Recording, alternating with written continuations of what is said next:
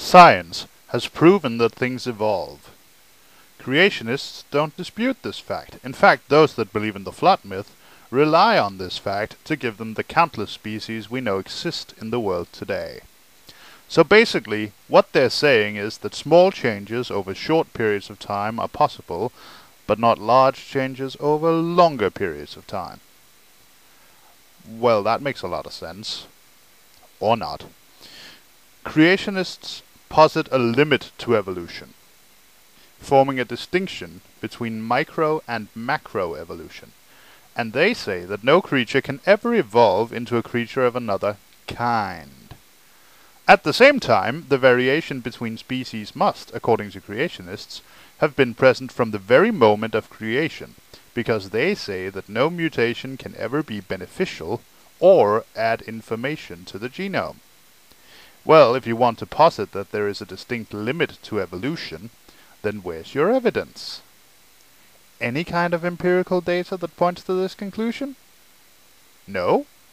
Well, what a surprise.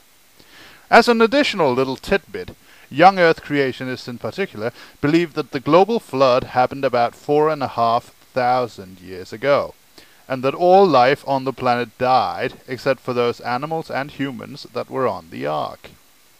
Creationists give the number of kinds that could fit on the ark as somewhere between 2,000 and 20,000.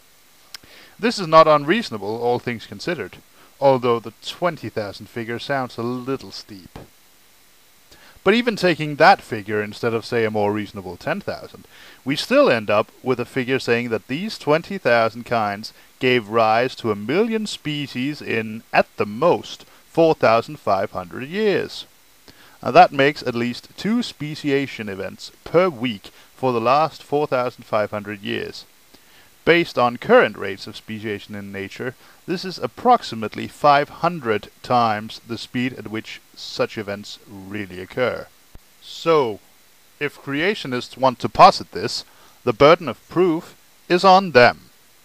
Even disproving evolution is insufficient. They must supply evidence that such accelerated speciation has taken place, and explain, with evidence, why speciation cannot occur outside of certain limits, and why these events do not occur at this accelerated rate today. Until such a time as that proof, or at least evidence, is presented to the scientific community, creationism will remain a myth, nothing more.